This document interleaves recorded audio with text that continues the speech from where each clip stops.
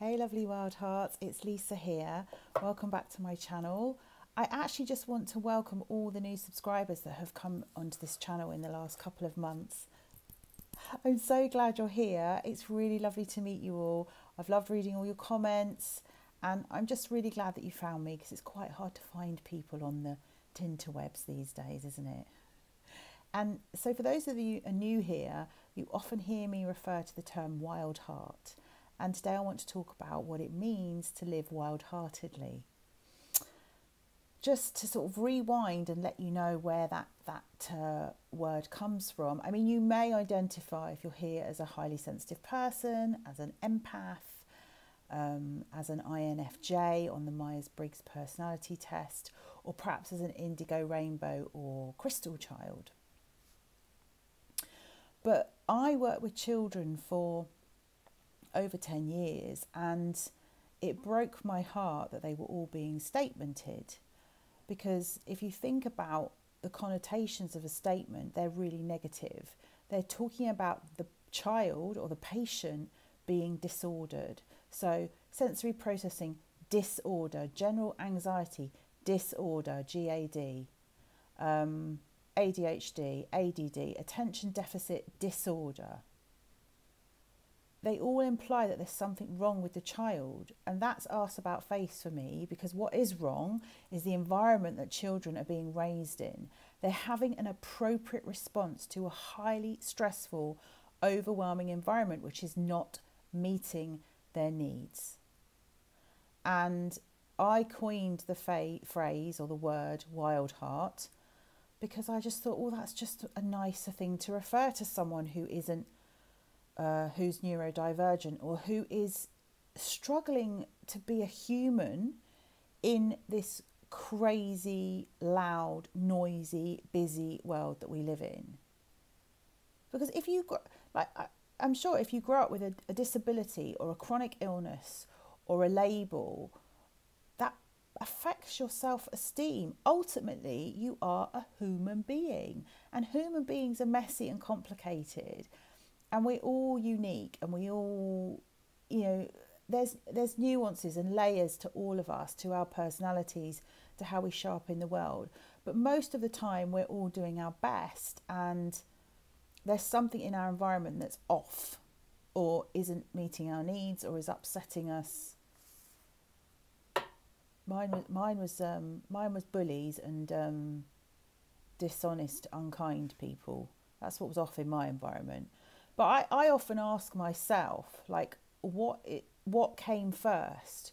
My highly sensitive temperament, or was that born out of being raised in an emotionally violent, chaotic, dysfunctional home that was entrenched in unhealed generational trauma? As I get to know myself and as I heal, I have all the traits of a highly sensitive person, which we might touch on a little bit today, but in the realms of what I call a wild heart. So I do believe that I had a highly sensitive temperament. Let's just talk about high sensitivity. I've got a card here which says embrace your sensitivity, and for me the deer always symbolises sensitivity, and I often see the deer when I take my little friend Mo for a walk, my little four-legged friend, in the fields. This card on the back says, your sensitivity is the sacred gateway to your intuition. It's that special receptive radar that picks up energy and signals. In fact, your sensitivity is one of your greatest assets and the key to your survival. Yes, if you're not connected to your intuition, which is your sixth sense, your gut feelings, your higher power, your gut feelings tell you when something's off. How many of you push those feelings aside when you get a feeling that says, oh, something's off or something's not right about this? Listen to those feelings. They're rarely ever wrong. The more you connect with it, the more miracles and synchronicities you attract. Oh, my light's just decided to move on its own. Thank you. Let's keep the spotlight over here. That's it. So those of you that are journaling along today, as you know, I like to journal and use the cards as prompts. So what do you see when you think of the deer?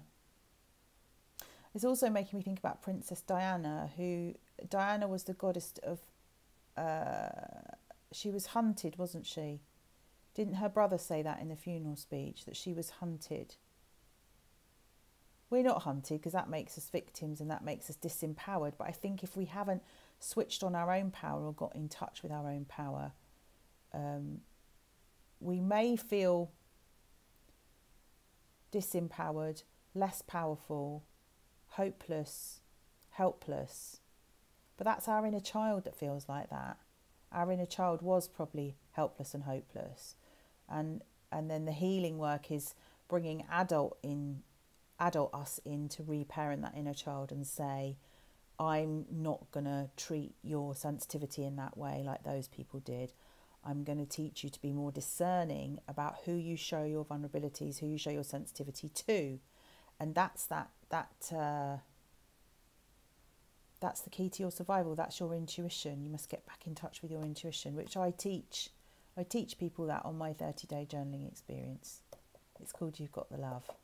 Right, so this word wild heart. Well, think about it. Wild, the rebel, the change maker, the warrior, the person that goes against the grain, that doesn't conform.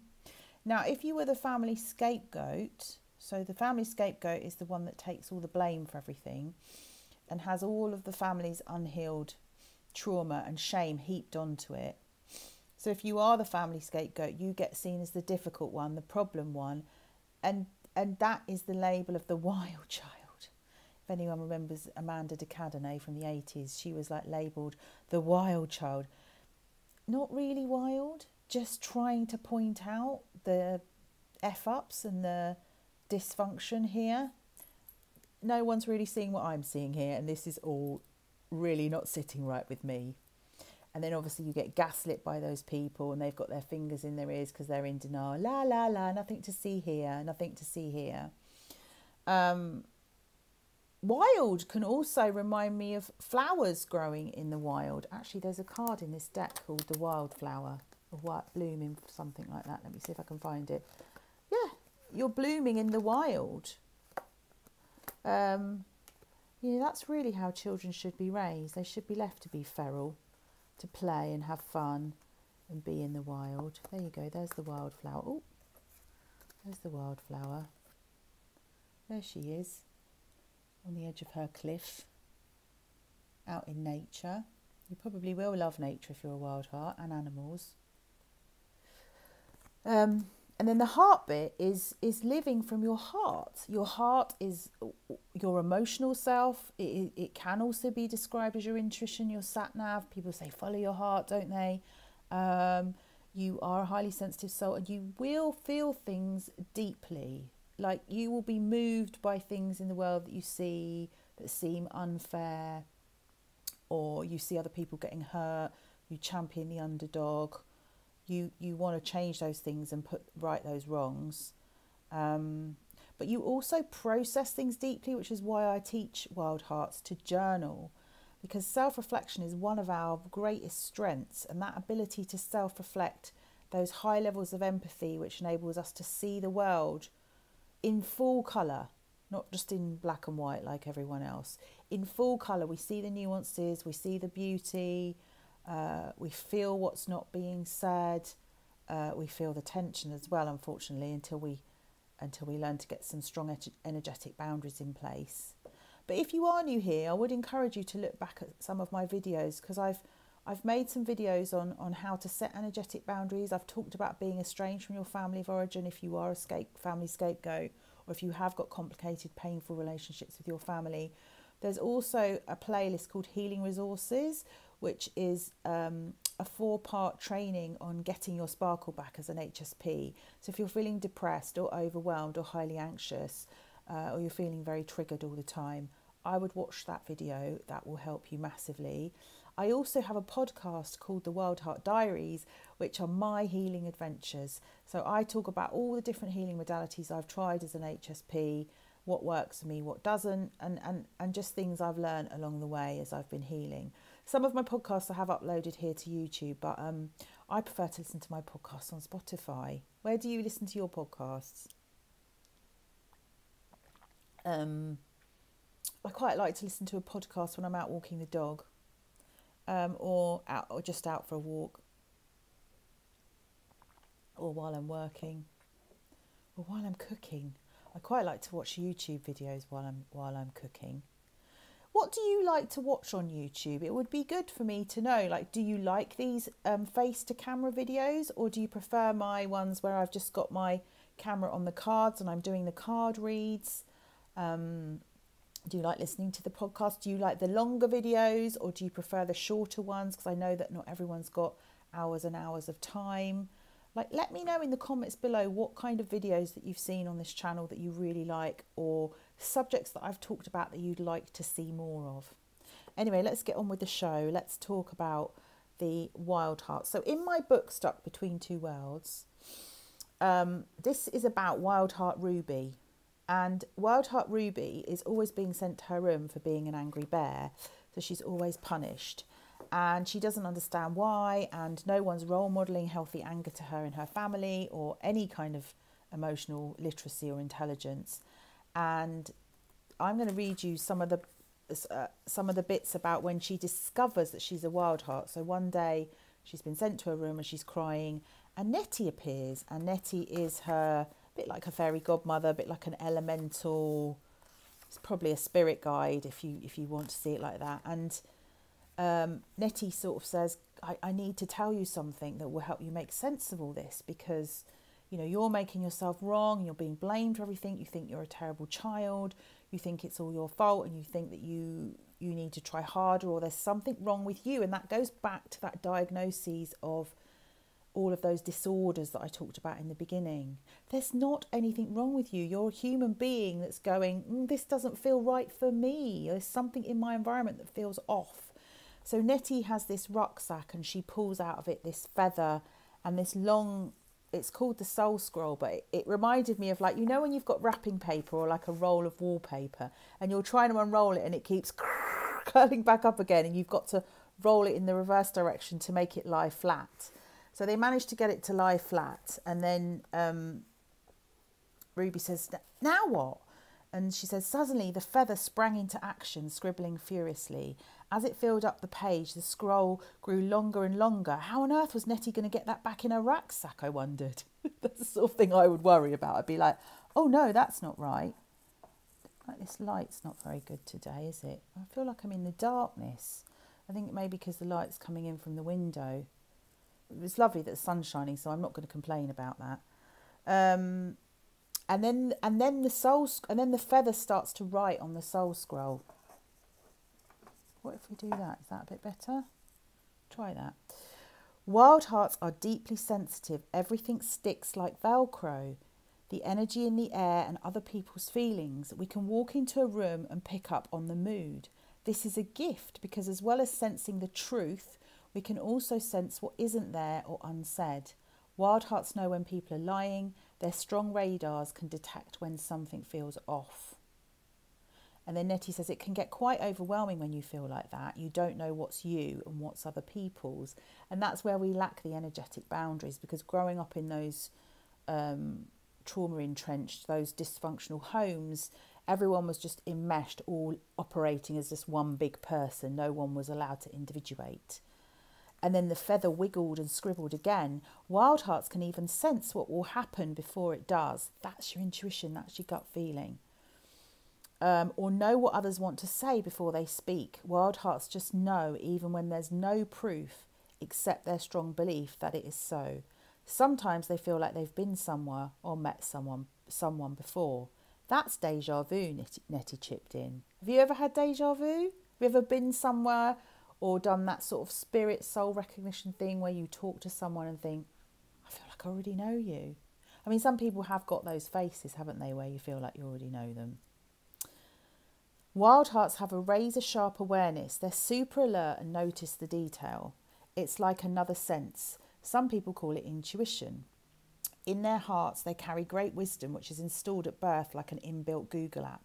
When wild hearts learn how to allow and trust that inner wisdom, it automatically guides them. It's not to be messed with or to be feared. It's not to be controlled or contained. When you learn it and understand it, it's something you can use for good. So I work with wild hearts to help them tap into their creative, intuitive gifts. Lots of them want to use those in their work or in their life every day, because they're things that come naturally to us. We don't always realise that they're gifts. because maybe it's something that we take for granted. Imagine the mind of a detective that adds up all the clues and places the bits of the story together to solve the mystery. Deep thinking and forever curious, wild hearts ask why and they want answers. Give a wild heart a challenge and watch them get the job done. They don't hang about. Is that you? Let me know if this is resonating with you. Drop me a heart in the comments below, because I'd love to know and meet more wild hearts or empaths or highly sensitives. However you identify, let me know how you identify. I really want us, though, to recognise that we have gifts and strengths which the world needs more of. And so it isn't a disorder. It's not a disability. It's only part of who we are. You know, it's just part of who we are. There's so much more to humans. You know, we're nuanced and complex, aren't we? We're layers. There's layers. Wild hearts have big hearts and care deeply. They're loyal and stick up for the underdog.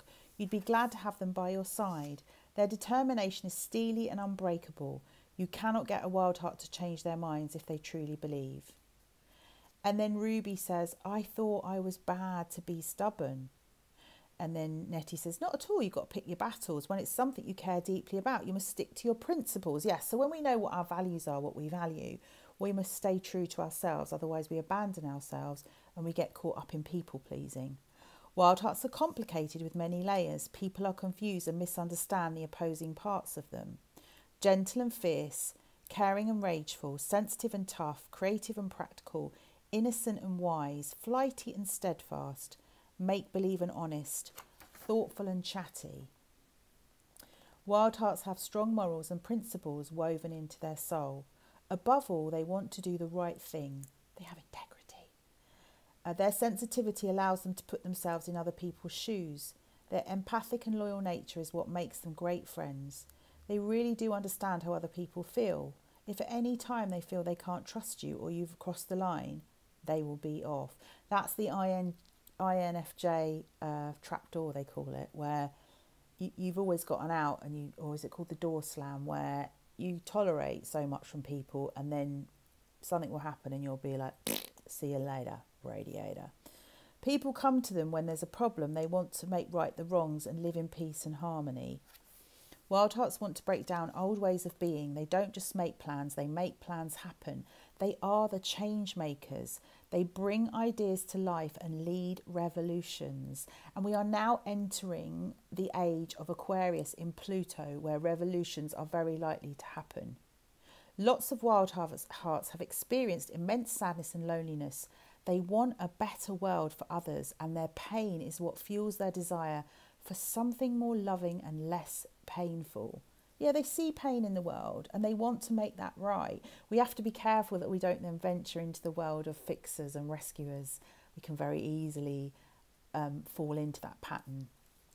Expect the unexpected. Take away the word normal. Wild hearts work around the rules. They won't be hemmed in. They have crazy creativity that they use to solve problems and challenges. They have an amazing imagination which is limitless. Wild hearts flourish with responsibility. They are natural leaders and are comfortable taking charge. People are drawn to their energy. Nothing will beat them. They get scared, but then they have the courage to do what they know they must do. They dare to tread a different path, and it's not always the easiest one. And then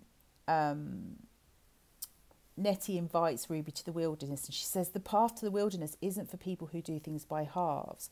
So really the path to the wilderness is the awakening path, the path to healing, the path to becoming more conscious as a human being. Is that where you're from? I began to piece it all together like a super detective I now knew that I was. So basically, I summed up, we're called wild hearts because we're creative change makers that lead from the heart with our fiery courage and steely determination. Then I paused for dramatic effect. But we're also deeply sensitive and full of love. The soul scroll and its feathery friends swished backwards and forwards, applauding in unison. Nettie threw her head back, squealing with delight. That's my girl, Ruby. You're definitely one of us. So are you one of us? If you'd like to investigate my book, Stuck Between Two Worlds, you'll find it on Amazon in Kindle and paperback format. And I would love to know if you are a wild heart. and you are committed to living your life wild-heartedly and taking full responsibility for your life and your healing and moving forward in the direction of your following your heart, your intuition, your dreams. Let's just pull one card for the collective to finish today's video, and let's have a message for all the wild hearts that have found this video and that are listening. But if you like this video, give it a thumbs up or say hi. It's always lovely to meet you. What do they need to know today? What will help them with their wild heart? Oh, see? Love it. I did a whole video actually last week on Is Your Intuition Blocked? And this is the card that came up. Trust your intuition. It's time to stop seeking advice from others and go within. You know what's best for your body, mind and spirit. Sit in meditation, walk in the woods. If you can't meditate, you would really enjoy my journaling. The journaling I teach is a form of mindfulness, which gets you back in touch with your intuition, in touch with your inner voice. Ask yourself what you need and listen. Tune into your inner guidance. When you get a gut reaction, honour it. You have the answers and it's safe to trust yourself. Everything you need is already inside of you. Yeah, and that's the magic. That's realising how powerful you are. And some of us, if we've never experienced our own magic before, may find that really scary and overwhelming. And that's why it's good to work with a therapist or a healer or a coach or someone that can help you unlock your magic. All right, lovely wild hearts. Thank you so much for listening today. Stay tuned. There'll be more videos coming soon. Take care. Bye for now.